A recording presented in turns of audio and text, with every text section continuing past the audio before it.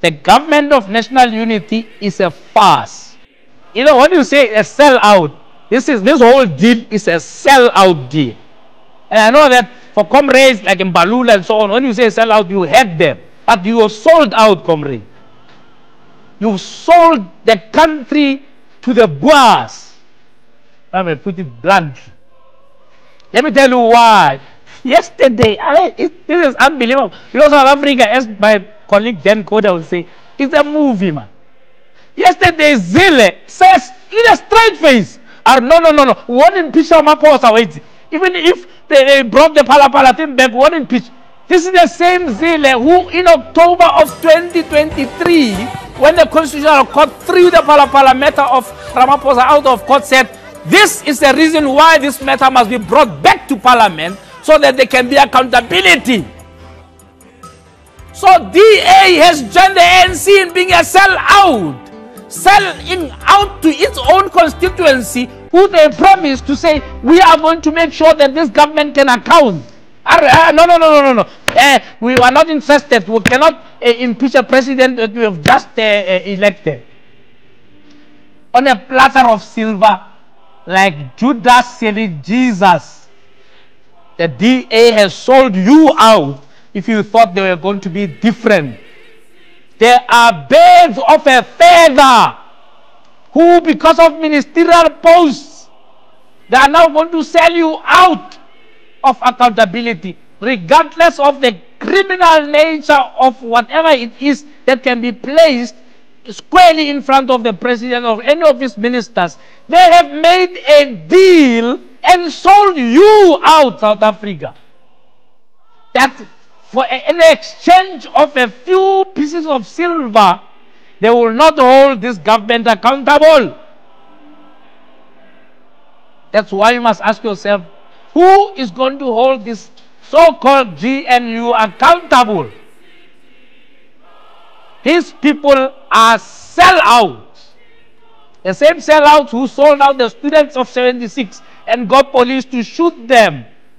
This time they are selling out 14 million people who are going to bed hungry. They are selling out the 68% of youth who are unemployed. They are selling out this economy that is growing at 0% for a few pieces of silver. South Africa, mark my words, we are headed for uncharted waters. If you are naive, you can clap your hands and say it's unity, it's everybody. Actually, it's not a government of national unity because it didn't include everyone. It's a grand coalition of the birds of a same feather who are destined to continue the status quo of this country that are seeing the black child suffering.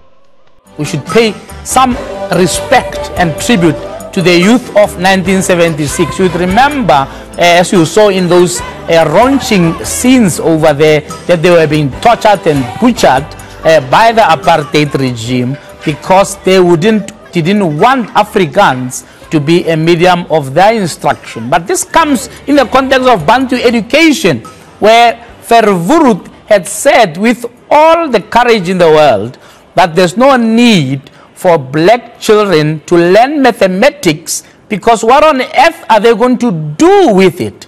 This is the kind of temerity of the apartheid regime that occasioned that kind of rebellion from the youth of 1976. And I can tell you now that with some of the people who came out of this generation, or who came even after that generation, they have put Verwoerd to shame. Tonight I host one of those people who have done so, who is now the CEO of one of the biggest utilities in our country, and if one dare say, one of the most important utilities. A black young man who hails out of the Northwest and scales right now the corridors of Eskom. Dan Marokan is my guest here tonight, and indeed it is, you know, without saying too many slogans, that alone is a tribute to what those youth of 1976 fought for. And as this curtain comes down, oh, by the way, I want to talk to you about Izimpimpi. people who are sellouts. By the way, some of what has happened there was because some of the sellouts actually, when you tell the police that, hey, these people are marching tomorrow, and the police mobilized and killed some of them. And we'll talk about that just a little later. But because the curtain is coming down on the 6th administration, I thought I would pay tribute to a few young people who have really been bright sparks of this administration. I know that we shout there about incompetence and, just a lot of disappointing things that some of these people do. But I want to pay tribute specifically to a few of the ministers and some of the deputy ministers in this administration. And one hopes that they will actually be promoted tomorrow when the president decides on who his cabinet is going to be. Buti Manamela, the guy has been dedicated. He's been a deputy. I think he's specialized. You could give a workshop on how to be a deputy minister.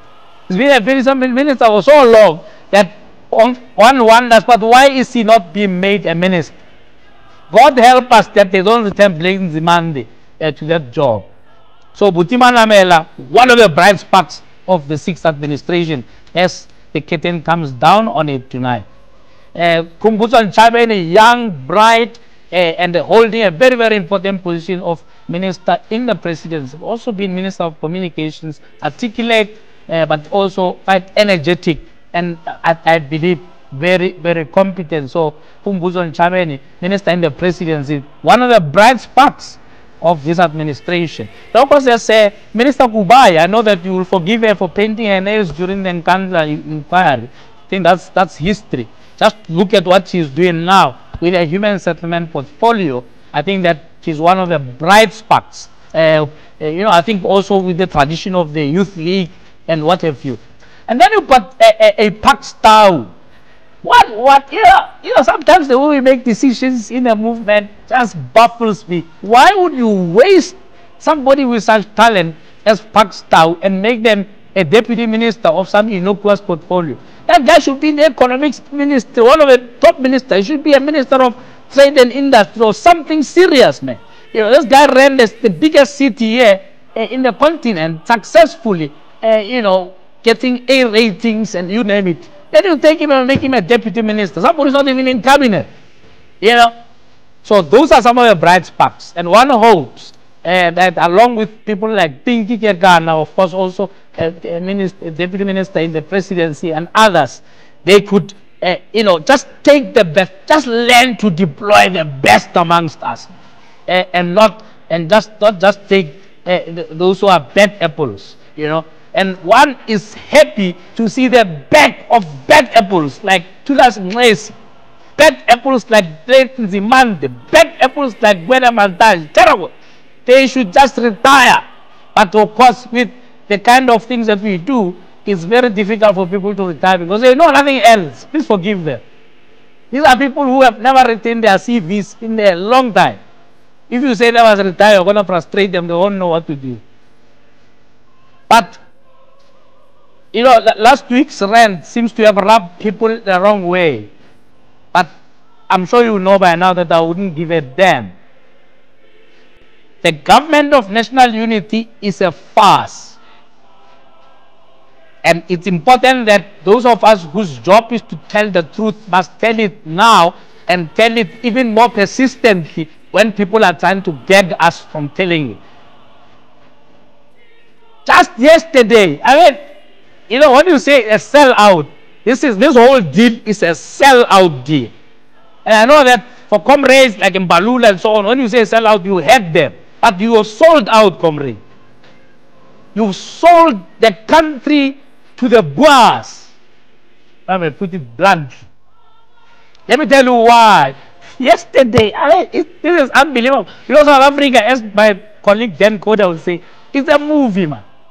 Yesterday, Zille says in a straight face, no. We won't impeach Ramaphosa, wait. Even if they brought the Pala thing back, we won't impeach. This is the same Zille who in October of 2023, when the Constitutional Court threw the Pala matter of Ramaphosa out of court, said, this is the reason why this matter must be brought back to Parliament so that there can be accountability. So DA has joined the ANC in being a sellout. Selling out to its own constituency, who they promised to say, we are going to make sure that this government can account. No, no, no, no, no, no. We are not interested. We cannot impeach a president that we have just elected. On a platter of silver, like Judas selling Jesus. The DA has sold you out if you thought they were going to be different. There are birds of a feather who, because of ministerial posts, they are now going to sell you out of accountability, regardless of the criminal nature of whatever it is that can be placed squarely in front of the president or any of his ministers.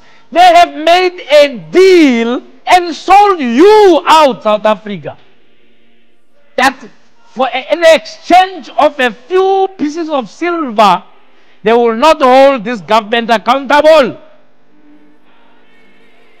That's why you must ask yourself, who is going to hold this so-called GNU accountable? His people are sellouts. The same sellouts who sold out the students of 76 and got police to shoot them. This time they are selling out 14 million people who are going to bed hungry. They are selling out the 68% of youth who are unemployed. They are selling out this economy that is growing at 0% for a few pieces of silver. South Africa, mark my words, we are headed for uncharted waters. If you are naive, you can clap your hands and say it's unity, it's everybody. Actually, it's not a government of national unity because it didn't include everyone. It's a grand coalition of the birds of a same feather who are destined to continue the status quo of this country that are seeing the black child suffering. But in the midst of all of that, we always have to see a silver lining.